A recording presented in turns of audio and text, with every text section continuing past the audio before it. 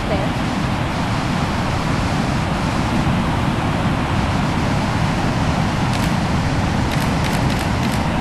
Hey everyone, it's Adam with Seaside Vacations. I'm at Jennette's Pier in Nags Head with your beach report for Friday, August 26th. And rather than a full beach report, I'm going to stay focused on a Hurricane Irene update. The conditions are definitely starting to show up here. The clouds are rolling in. It's a pretty overcast day. The wind is starting to pick up. I'm actually under the pier here just trying to stay out of the wind so you can hear me.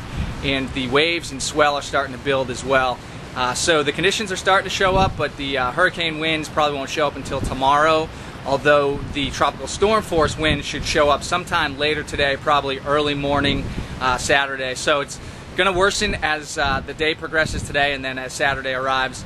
But good news is that as of this afternoon, Hurricane Irene has been reduced to a Category 2 storm and the eye wall has broken up. And since it's only about 24 hours until it's going to make landfall in the Outer Banks, it doesn't seem like there's going to be enough time for it to intensify.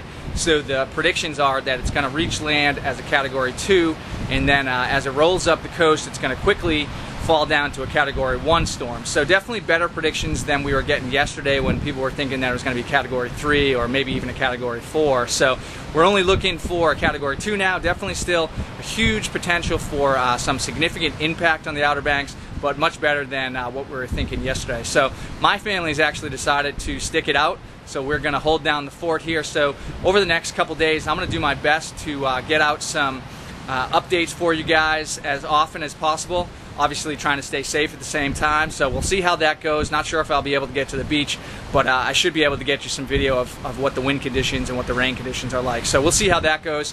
But as of today, I'm actually going to roll up the beach road here with you, and we're going to do a before and after. So today I'm going to roll up the beach road and just get some images of what things look like today. It's definitely getting pretty quiet. All of the Outer Banks is under a mandatory evacuation for both Dare and Currituck County for visitors and residents, so it's real quiet down here. So I'm going to show you a little bit of that, and then after the storm rolls through, I'm going to get back on the beach road, run the same route, and try to do some before and after so we can actually see what the aftermath of the storm is going to be like. So stick with me. I'm going to try to give updates as often as I can, and I wish you and yours the best. Stay safe wherever you are, and please continue to send us some good vibes down here. Hopefully Hurricane Irene is nice to us. So we'll talk to you soon. Thanks. There's our house with the webcam on it.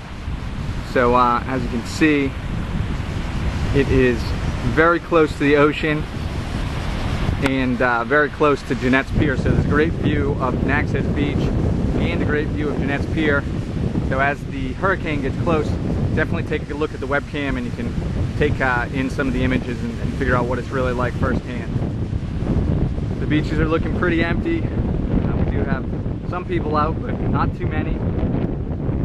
As you can see, the waves and the swell are starting to arrive. We should get the first winds, tropical storm winds, to start to arrive later today, and then hurricane force winds will start to arrive early tomorrow.